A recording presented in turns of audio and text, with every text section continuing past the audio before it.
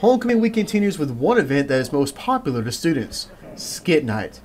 It is a celebration of homecoming week, and students get the chance to show off some of their acting skills, as well as students compete with their organizations against other organizations to see who has the best school spirit. So tonight we had our Skit Night as part of our week of homecoming events. It started out with us supporting our volleyball team, our women's volleyball team. They fought really hard, lost to FAU tonight, but I think we really showed some support tonight. We opened the gates early for Skit, so allowed our organizations to come and support them. And then after that game, following the game, we had our Skit Night. Basically, our organizations have been working for the last few weeks, prepping to tie in our homecoming theme into a skit.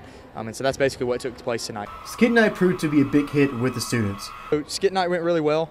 So like you said, really funny skits, really funny lines, things like that. Really, just so far, homecoming in itself has been great.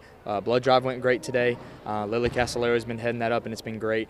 Street painting and Who's Got Sound were incredible too. So really, not just skit, but the whole homecoming week in all has been incredible this week.